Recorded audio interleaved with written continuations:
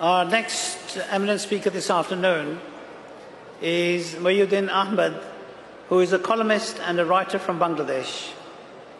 In 2014, he was awarded the title of Emeritus, published by the Bangladesh Academy and Creative Publishers Association. He has played a pivotal role in changing the publishing landscape in Bangladesh, producing books for world-renowned authors. He has also been conferred a doctorate in publishing management by the World University International Secretariat at Benson's. It's a pleasure to welcome him to our Jalsa Salana, and I request him to come and say a few words.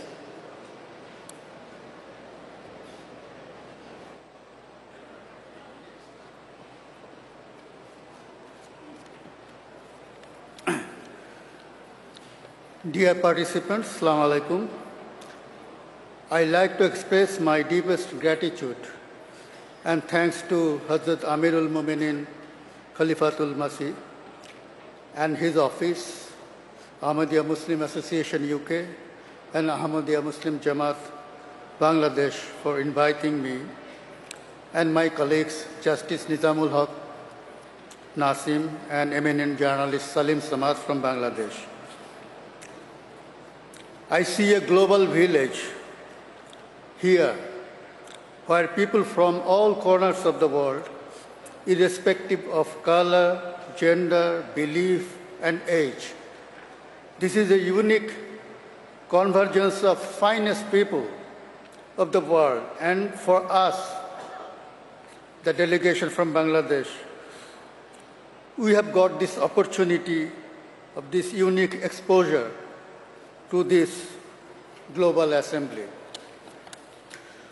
We have come here to interact with fellow human beings, share our opinions, express solidarity, and to carry the message of love.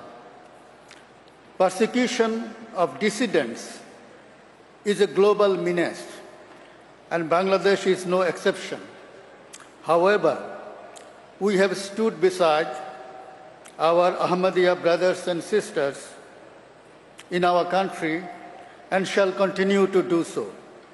This is a struggle for enlightenment against ignorance.